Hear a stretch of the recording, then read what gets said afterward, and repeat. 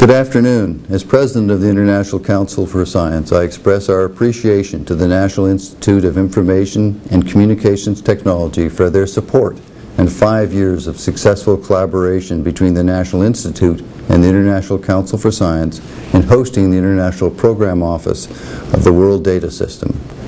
I cannot stress too much the importance of data and global cooperation in enabling high-quality, relevant, and useful data for the undertaking of science around the world. The International Council for Science and international partners have recently agreed on an open data, big data accord, which Professor Tatsumi will speak about. The World Data System enables nations and international organizations like the International Council for Science to make positive advances on global issues. Research is increasingly dependent on access to quality-assured data across multiple scientific domains, in particular to tackle the pressing challenges of sustainability and resilient management of our planet. It is vital that the data undertaking scientific research is properly preserved and fully and openly shared to facilitate scrutiny and reuse. The World Data System is a community of excellence for scientific data that ensures long-term stewardship and provision of quality-assured data and data services to the international scientific community. By federating national, regional, and international capacities, the World Data System is promoting the establishment of a common, globally operable, distributed data system that incorporates emerging technologies and multidisciplinary scientific data activities.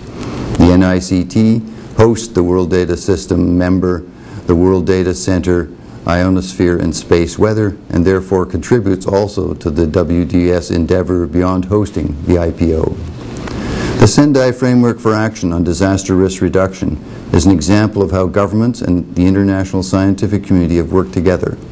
Our council was the lead for the Science and Technology Major Group in Sendai, and we are very pleased with the agreement and outcomes. The Integrated Research on Disaster Risk Program, which is providing scientific support for implementation of the Sendai Framework, is an example of how important data and information is. The NICT is also involved through its Resilient ICT Research Center, which conducts research and development to strengthen disaster resistance in information and communications networks for a more resilient society.